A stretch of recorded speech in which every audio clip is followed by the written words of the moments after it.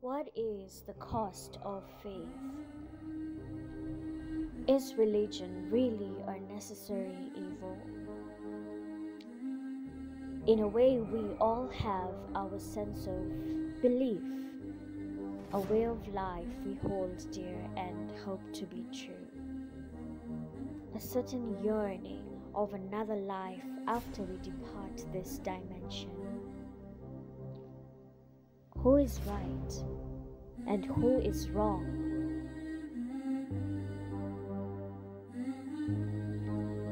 What if we're all wrong?